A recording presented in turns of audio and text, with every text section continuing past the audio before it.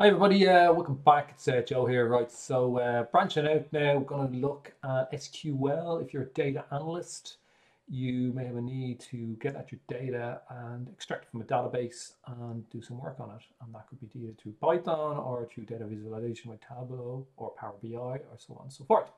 So, if you want to get your data, first thing you need to do is actually write an SQL query. So on screen here, I'm going to take you through a couple of scenarios.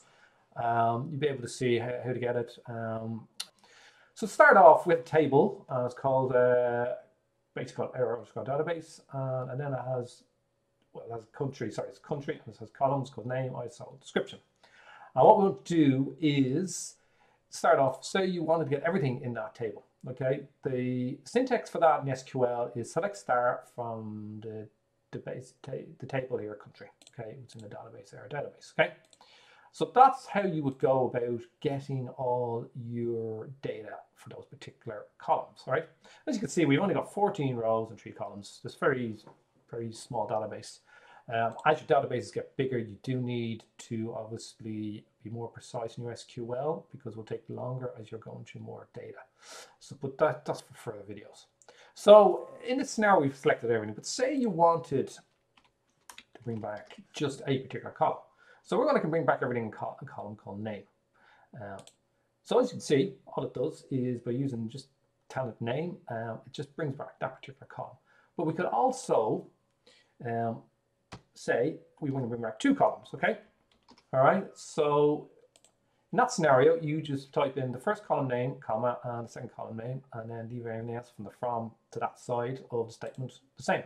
As you see now, we have actually 2 column names returned. So the next scenario is, say you just want to look at one particular column, you're trying to get a value. But say you wanted to get return all the values in a particular column and only those values. What we do is we just say select the name from the table, and then we go where we would say name equals, let's just say Ireland for this case, right?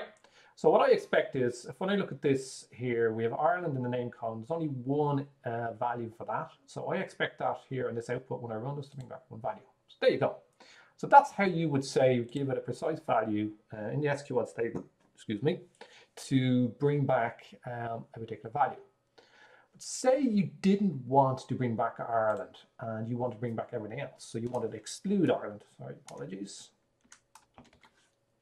All you do is you change the equals to this here. And all that's basically saying is where name does not equal Ireland. When we rerun this, it brings back everything in the name column, but it doesn't bring back Ireland. It just leaves it off what's returned in the output. So the next thing we want to do is say we want to see where there's a particular set of values you want to bring back. So here we basically said where it doesn't equal Ireland, but that brings back everything else. But say you didn't want all those either.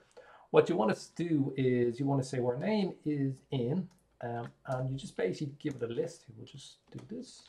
So first of all, we're saying Ireland, okay? So let's say we want to bring back Italy, okay? And then say we want to bring back Germany.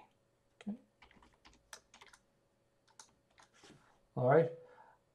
When you rerun this, then you should now see only those values being returned in the column. Okay. So there you go. As you can see, there's Ireland, Germany, and Italy.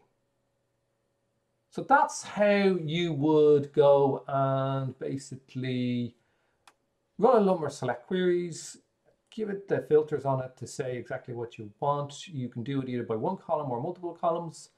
Hope you liked that today. It's our introduction to SQL. If you're a data analyst, if you can hit the like and subscribe button, there's more videos in SQL come up, as I said in the introduction. We're looking to expand this channel, so we do videos on Python, etc., on other data analytics type tools and tips. So subscribe, and we'll see you soon. Thank you. Bye.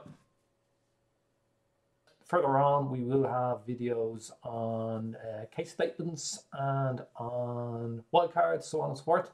And this will allow you to do additional logic, which will build your SQL knowledge and then get precisely the data you want.